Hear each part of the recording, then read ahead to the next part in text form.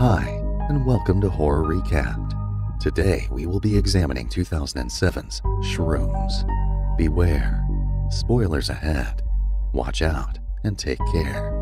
At the start of the movie, we're introduced to a friend group of 5 who embark on a trip to Ireland. On reaching the airport, they are received by a guy named Jake, who picks them up in a van. Jake reveals that the entire group is heading to a remote portion of the forest to do some psychedelic mushrooms.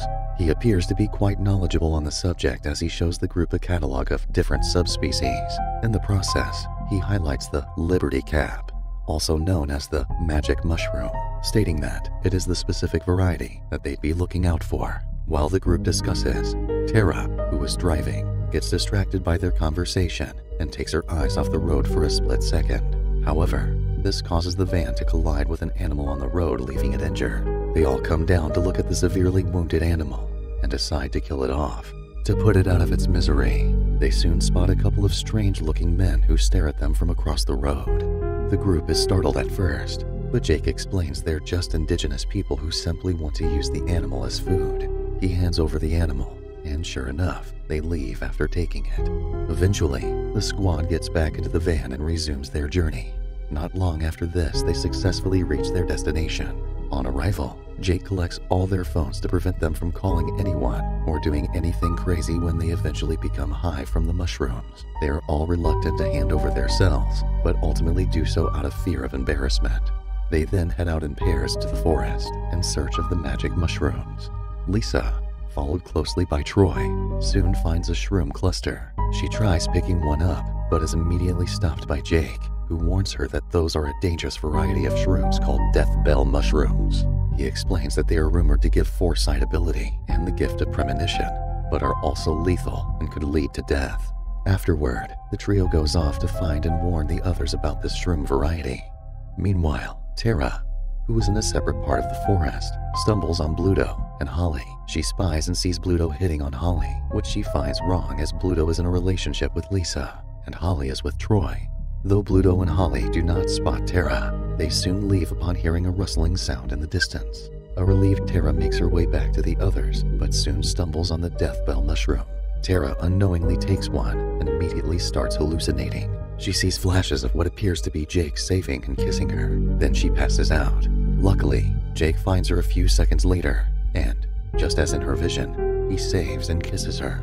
On regaining consciousness, Tara frantically tries to explain that she saw visions of the future, but Jake quickly dismisses her as he assumes that she is merely hallucinating as a result of the ingestion of the mushrooms.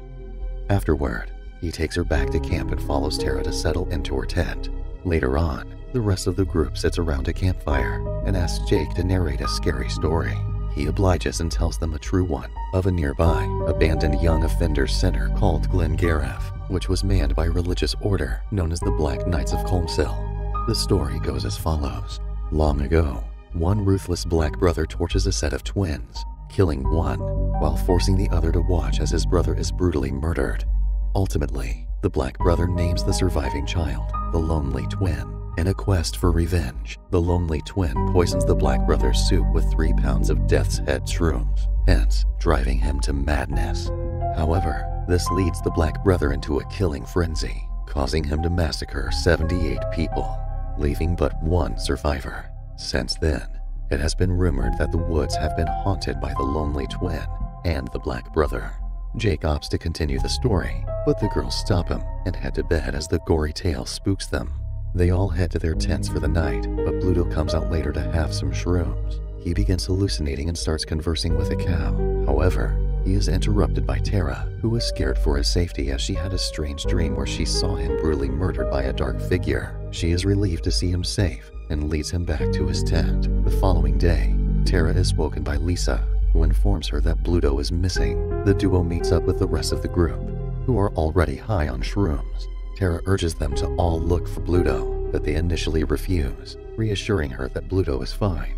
However, Tara presses on and tells them about her dream. They don't think much of it, but they eventually agree to search for him. During their search, the girls get separated from the guys and wander around the forest.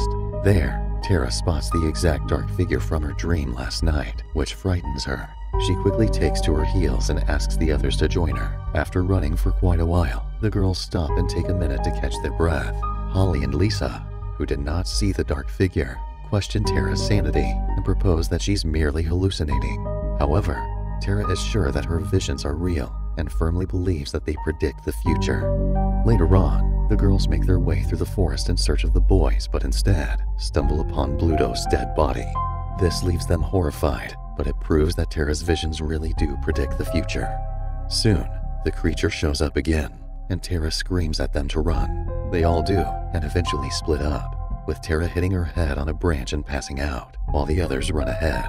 While unconscious, she sees visions of Holly in trouble. Immediately, the scene cuts to Holly, who has managed to find her way to a house in the middle of the forest. She finds that the house is occupied by the indigenous men. They welcome her in, but she witnesses some strange things, prompting her to freak out and run away from the deserted house. Soon after, Tara regains consciousness and luckily finds Lisa. The duo is relieved to see each other and move on to find Holly. However, they stumble upon the boys instead, who are on the opposite side of a river. Jake yells at them to meet him and Troy at a house downstream, but Lisa responds that they have to find Holly.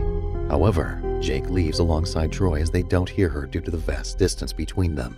Soon after, Tara starts convulsing and sees a vision of Holly dying. When Tara eventually recovers, she informs Lisa that Holly is already dead. However, Lisa still doesn't trust Tara's visions, but believes her when she discovers Holly's lifeless body in the water. A frightened Lisa apologizes to Tara and leaves her behind, while Tara futilely begs her to stay. However, Lisa doesn't get far before she's stranded and murdered in the river by the unidentified dark creature. Meanwhile, Tara makes her way to the house and searches for the boys who are being attacked in one of the rooms upstairs. She moves around the house, but fails to find them while being continually haunted by the visions. Eventually, Troy and Jake split up in the room, and the creature kills Troy, while Jake manages to escape by jumping down from the window. But unfortunately, this leaves him with a fractured leg. Eventually, Tara finds and helps him into the forest to escape the ominous figure.